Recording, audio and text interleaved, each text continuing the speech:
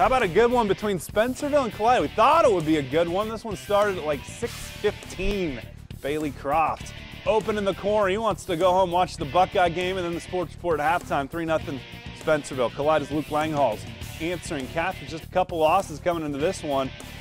Cut it to 2 at the hook. Then off a Kalida turnover, Croft finds Benny Bowers.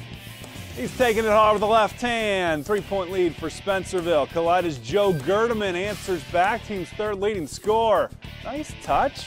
Cuts the lead back to 1, but too much of Bowers and company. Open wing 3 knocks it down. One of 11 triples Spencerville makes on the night. Look at that score, 55-33.